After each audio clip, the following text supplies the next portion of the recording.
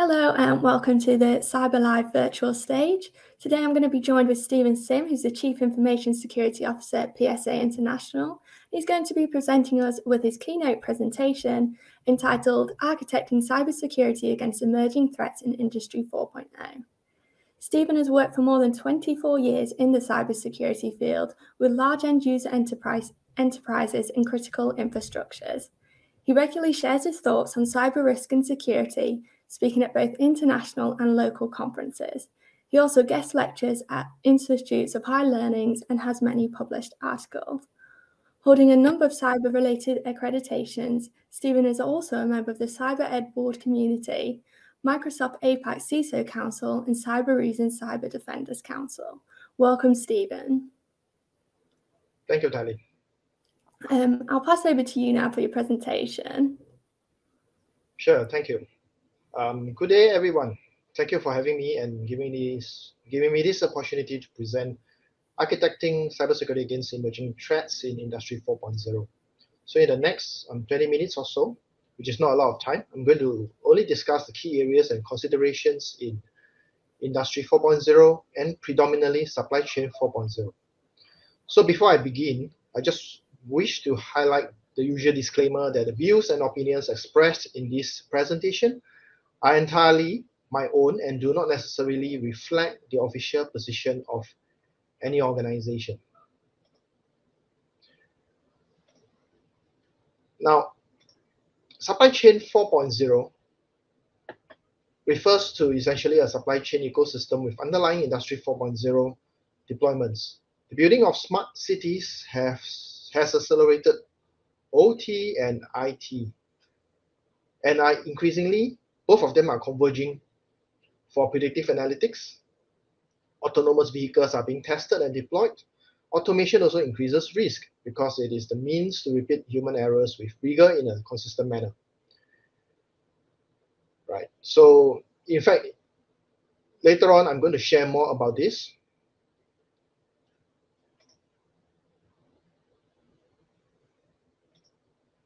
In smart cities, we need to understand OT, IoT, and IoT as they are widely used for sensing automation, analytics, decision-making, and so on and so forth.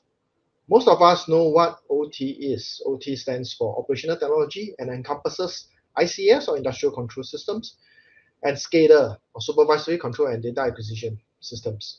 Essentially, these are critical equipment that has an impact to safety.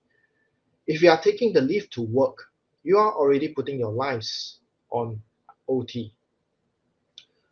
Why do we need to care so much about OT in smart cities? Because they are heavily interconnected, such as our intelligent buildings management systems. And what happens when we go smart is that increasingly we moved from OT, which is originally built with the intent to be in closed networks, now increasingly connected to the internet, hence becoming essentially critical. And for IoT, which is not so critical, becoming used in more critical functions, and therefore have to be considered in terms of the risk that it imposes on the whole ecosystem.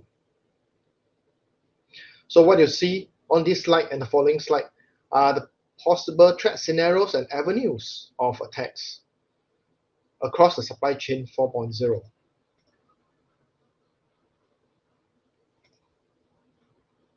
Right? So they can be breached at the containers, it can be breached on the smart equipments and so forth.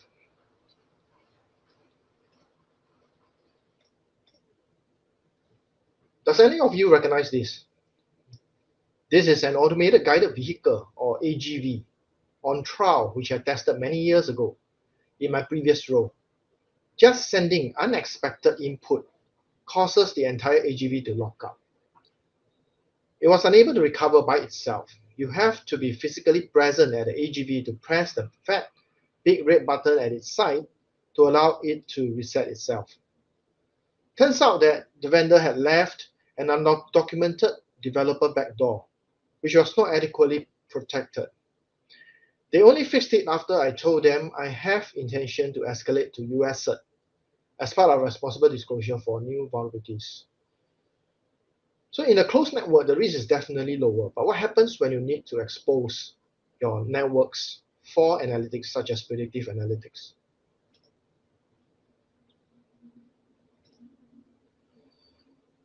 A quick question to everyone. How easy is it to be a hacker? Can a 9-year-old kid become a hacker overnight? Yes, in fact, he can by simply Googling at two key websites. The first is the NVD, or National Vulnerability Database. Over here, I have nothing against Schneider Electric, but I'm just using them as an example, and this example can also be seen in other vendors as well. I use the example of a Schneider Electric structureware building operations automation server over here. From here, you can tell that the version that is vulnerable is 1.7 or lower. Notice that the exploit kit is available for download. So now, as a 9-year-old, I have the exploit. How do I know what the vulnerable systems are? Where are they that I can attack? What are their domain names or IP addresses?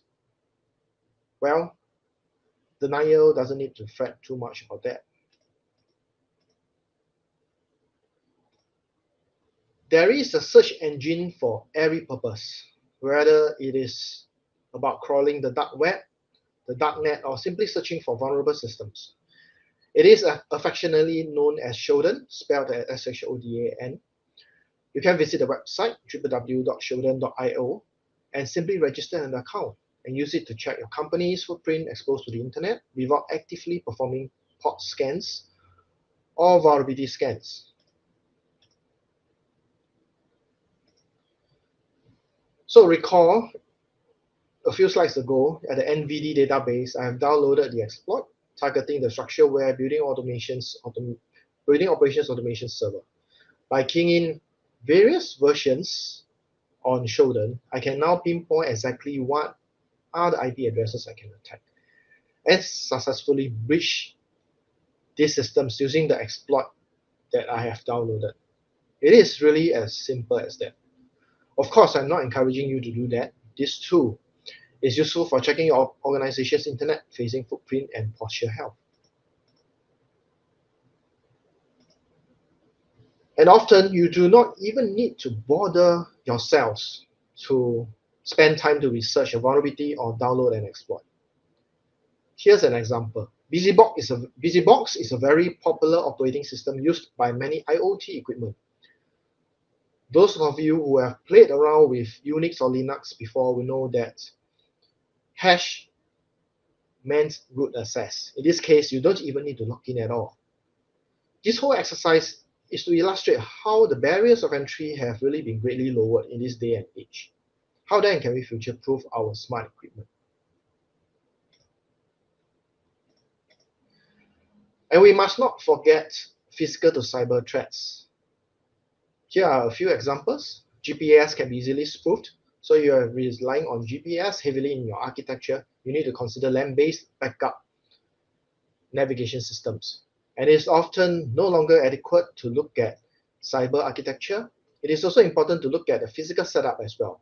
For instance, do you lock down the USB port to protect against killer USBs, which can cause a short circuit at your equipment if connected?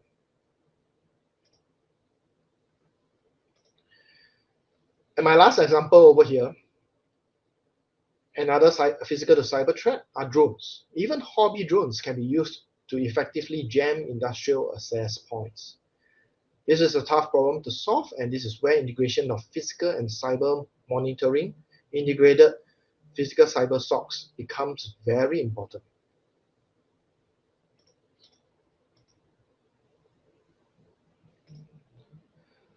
Now, we have discussed some of the key emerging threats with supply chain 4.0. Now, let's discuss the impact to the business. If we remember our history lessons well, the NotPetya ransomware attack in 2017 resulted in massive damages. Merck, one of the biggest pharmaceuticals, had it worst, with damage cost claim of USD 1.3 billion. They bought cyber insurance, but unfortunately, many insurers do not insure what is otherwise regarded as an act of war. This ensued into a legal dispute between the drug giant and its insurers. If companies out there still regard cyber insurance as a panacea, exorbitant premiums aside, we need to think again.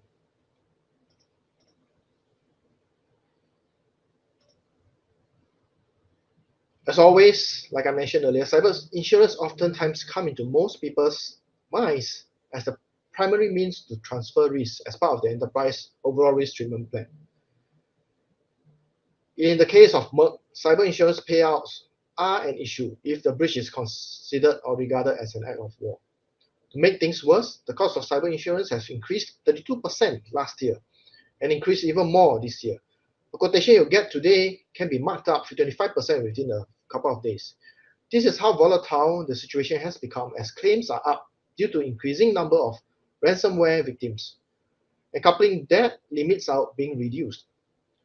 Even one of the largest cyber insurers, AXA, had to stop reimbursing ransom payments to abide by regulatory compliance from the French government, as paying ransom seems to be akin to abetting such cybercrime. Anyone knows what happened immediately after AXA stopped reimbursing ransom payments? They got breached. Okay.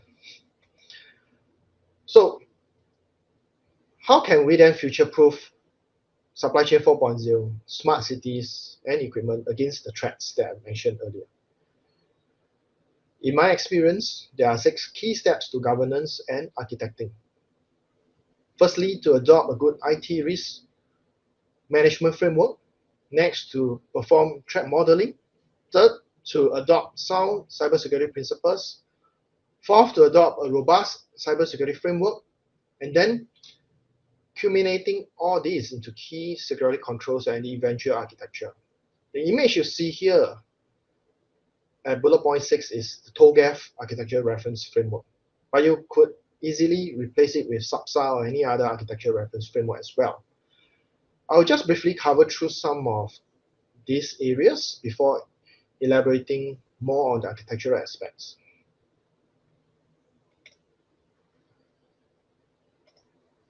Ultimately, what is the objective of good governance and architecture? It is to enable the business. With that comes alignment with the organization's risk appetite. If your organization's risk appetite is low, then your architecture would have a lot more controls in place. However, it is also important not to overdo the controls. Therefore, I use the words risk optimization and not risk reduction or risk mitigation. Ownership of risk is important. Many folks within the organization may be responsible for deploying controls at different levels, but there should only be one risk owner being accountable, and this risk owner holds the purse strings and decides the risk level and security investment to shoot for. And I shared as well, there is no perfect security.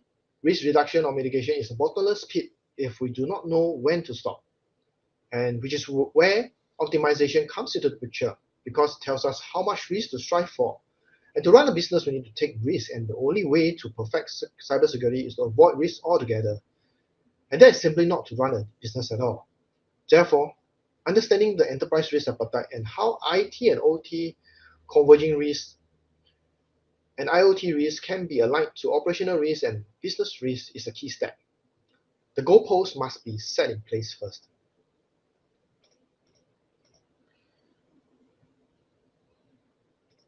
Next, we need to know what we are up against.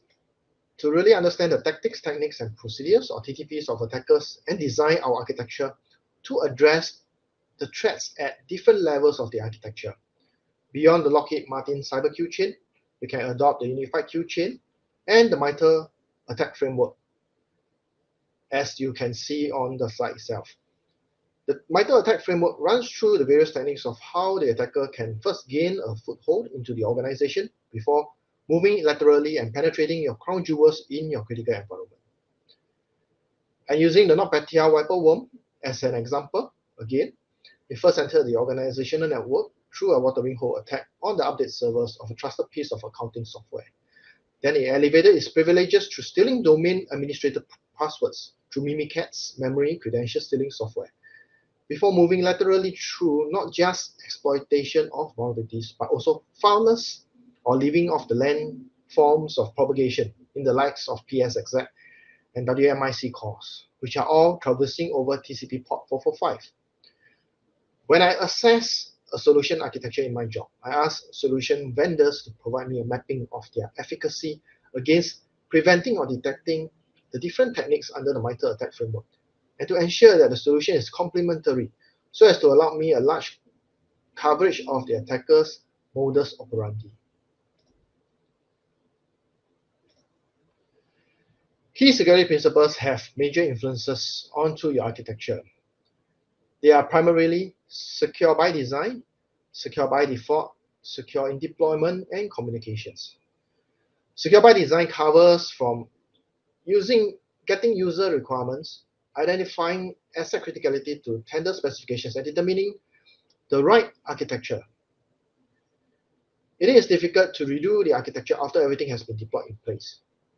The processes, secure by default, secure by design, deployment are equally important because security is a journey and the cybersecurity posture deteriorates over time if they are not correctly maintained. Finally, risk communications is the most important piece to communicate and align risk appetite and management from strategic to tactical to operational levels.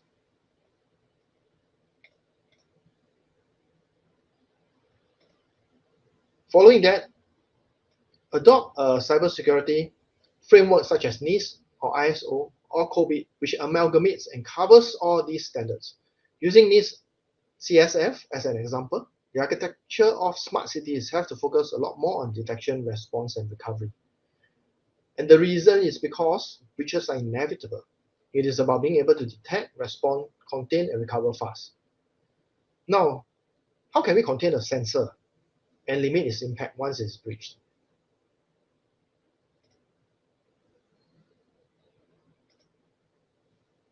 That is food for thought, which I'll share more later on. Next, we need to determine the key security controls. For cyber physical systems, which encompasses OT and IoT, in my experience, the key cybersecurity controls that needs to be addressed are in these 8 areas, predominantly physical security, change management, network security, security hardening, account management, vulnerability management, incident management, and last but not least, security awareness. Many of these bubbles translates into architecture design, such as network security, vulnerability management, and incident management.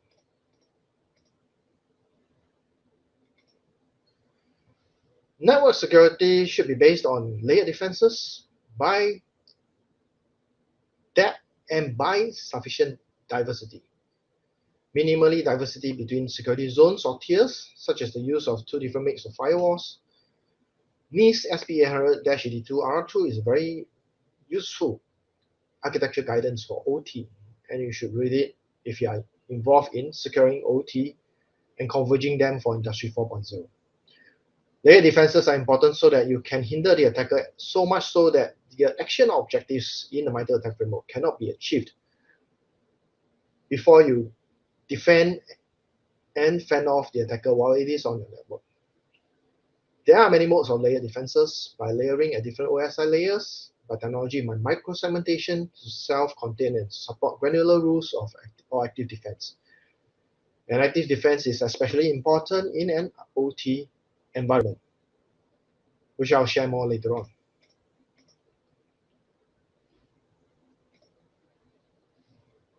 This slide is a further illustration of how you can control the entry points over the network and between hosts through the use of managed or orchestrated network and host-based firewalls. The key entry vectors are physical bridge, USBs, and over the cyber network.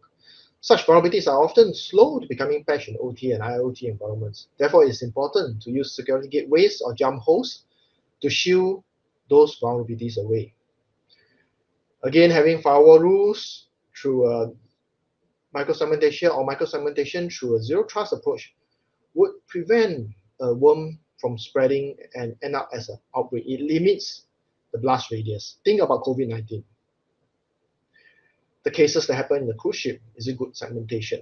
Look at NotPetya. It took 7 minutes to compromise 45,000 endpoints and 4,000 servers. Could that have been prevented using a zero-trust approach? My take is yes. Because NotPetya uses lateral movement through log bins, in the likes of fileless attacks in PowerShell, PSZ, WMIC to laterally move using Microsoft SMP protocols.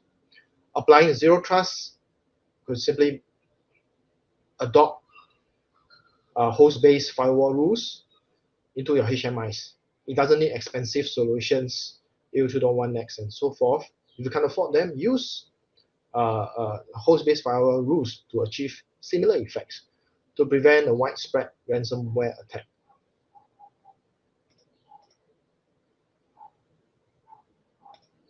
The cyber world, unlike the real world, is dealing with irresistible force paradox. It is a constant step-up game between attackers and defenders. When you build a stronger shield, an attacker will come up with a stronger spear. There is no foolproof cybersecurity, and it's a constant tug of war and stepping up game between cyber attackers and defenders. Cyber criminals are using machine learning and even deep learning as well, and it appears that they are outpacing cyber defenders in its use. Therefore, as cyber defenders, we need to step up our game and build a stronger shield, a stronger defense. And in our defenses, it is important to focus on an assumed breach approach. It is not a matter of if, but when incidents will happen. And this relates to the notion of zero trust, where you don't trust even your own networks and your own machines, assuming that they are already breached, and focus on detection, recovery, and resilience. Right? So it is inevitable to have a breach, but it is not inevitable in terms of the ability to detect, contain a breach fast enough before significant business impact can result.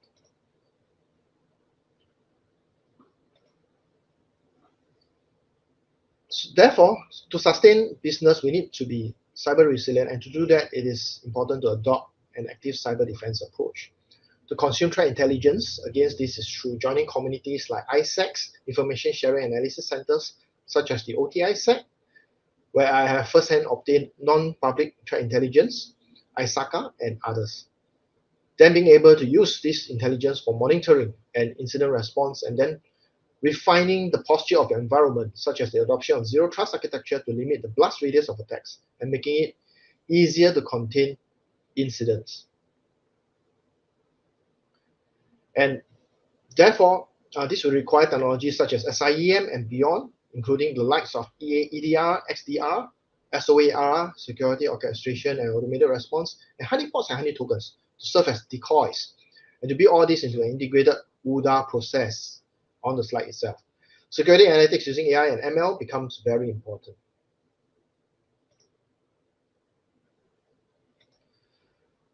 A quick word about security analytics. Many of you would have been familiar with the World War II analysis of data by researchers at the Center for Naval Analysis. Based on the analysis, the solution to their problem was clear: increase the armor on the plane's wings and body.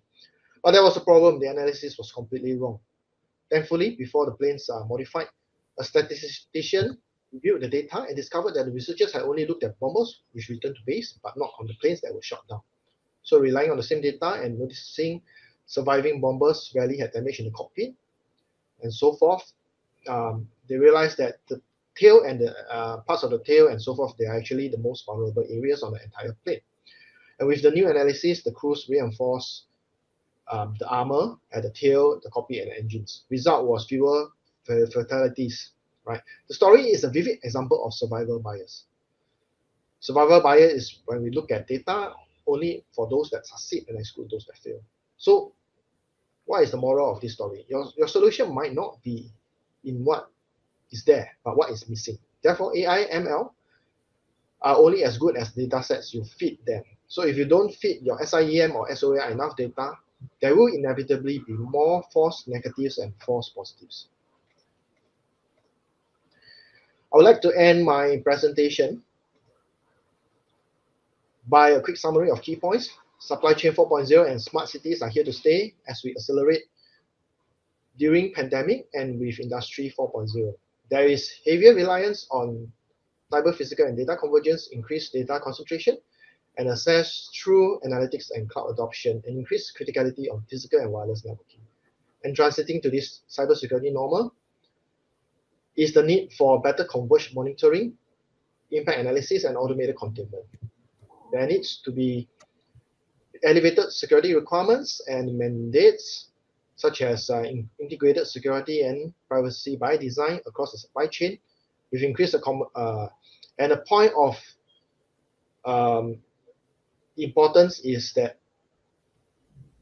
all these are not useful if we don't look at resilience and focus on that. All in all, whatever that is evergreen and future-proofing is good governance, and it is key to good architecture. Architecture alone has to be supported by good governance, processes, and people. I will skip through the rest of the slides. These are just slides sharing more about ISACA, which you can read on your own. This is about ISACA Singapore chapter, which has close to 3,400 members. Right, we run weekly sessions. And last but not least, this is my last slide. It is my belief that we are only as strong as our own ecosystem, and the only way to keep up with rising threats is to keep finding weaknesses in our own ideas. And the reason why it's important to connect with one another. I would really love to hear from you whether you agree or, and especially if you disagree with the points that I shared, and why. You may know something that I don't. So I look forward to connecting with all of you to cross-share, cross-pollinate ideas, which is essentially what this community is about. Not least, stay safe and secure. If there are any questions, I'll be happy to take them now or offline via LinkedIn messaging. Thank you. Thank you, Stephen. That was such an interesting presentation for us there. So we're going to take some questions from the audience now, if that's okay. So we're going to start with, so small and medium-sized enterprises, they don't always have big, large budgets to secure their organizations with all these new technologies. So what would you suggest that they do? Well, take the example of zero trust network architecture I shared earlier. It is expensive, right? If you implement the full-fledged zero trust network architecture commercially. Of course, the outcome is micro-segmentation of networks. However, if you can't afford expensive switches, you can actually look at host-based firewalls. Not as absolute, as definitive, but the similar outcome can be achieved. When there is an attack, you will still be able to limit the blast radius of such attacks. So if you look at human-machine interfaces they play a big part in OT environment, they typically run off Windows, and Windows comes default with the Windows Defender. And you can activate the Windows Defender, the equivalent of a Windows firewall, which is what it used to be known as, and limit accesses between human-machine interfaces to human-machine interfaces. So when there is a ransomware attack, the ability for the ransomware to hop from one HMI, human-machine interface, to another is constrained because of the firewall rules that you have deployed on the host-based firewalls. And often, it is not about the purchase of solutions that matters, but the configuration of the solutions themselves. All too often, expensive firewalls are misconfigured without proper rules, with a set all rules, for instance. Endpoint security solutions are not fully utilized. Only certain portions of the endpoint solutions are being activated. And therefore, it's important if small and medium enterprises they have a small budget to really maximize their existing solutions. And we know hackers use the terminology of living off the land. We can also live off the land. Whatever that comes native with our operating system, we can utilize them to our advantage. Thank you. And just one final question for you. So with sophisticated attacks, such as the SolarWinds or the Colonial Pipelines, do you think organizations can ever be prepared to future-proof themselves? It is a constant battle, and I believe we are dipping the asymmetry towards the advantage of defenders, and we're trying to do that as much as possible through our ecosystem, through the collective wisdom of everyone, to public-private partnership. So we often talk about the asymmetry of attacks. Hackers discover one 0-day vulnerability, and they are able to attack multiple organizations out there. And they just need to find a loophole to attack. Whereas from a defender's perspective, from a blue team perspective, we need to check every single exposed surface to make sure that they are not vulnerable. There lies the asymmetry. But we can tip the scales by sharing information about attackers and hackers. When someone discovers, when they threat hunt for and discovered a new tactic or technique and shared it with the community, the rest of the community learns about it. So whatever that was a 0-day, that advantage of the hacker is now a disadvantage because everyone is now protected against that 0-day. So that is how, from an ecosystem perspective, from a community perspective, we can still be prepared to future-proof ourselves through the reliance on a closely knit ecosystem. And if we use the example of technology on zero trust, it is important for us to look at everything in the holistic manner as part of governance. Good governance has to be put in place. Ultimately, how much security is dependent on the risk appetite we want to take. And it is important to go beyond just security by design to look at this, but also resilience by design. Like I said, breaches are inevitable, but disrupting the attacks before crown jewels are breached and having proper business continuity plans are all part of being resilient. So the way to be prepared to future-proof ourselves is not to prevent ourselves from being breached. Yes, that is important, but more important than that is accept the fact that we may be breached, but have the tools, the processes, the technologies in place to help us quickly recover from the breach and stay resilient. Thank you. Brilliant. Thank you. I'm going to leave it there for today as we're running out of time. So thank you again, Stephen, for joining us today. Thank you for having me. And thank you for all joining us on the Cyber Live virtual stage, and we hope you have a good rest of your day.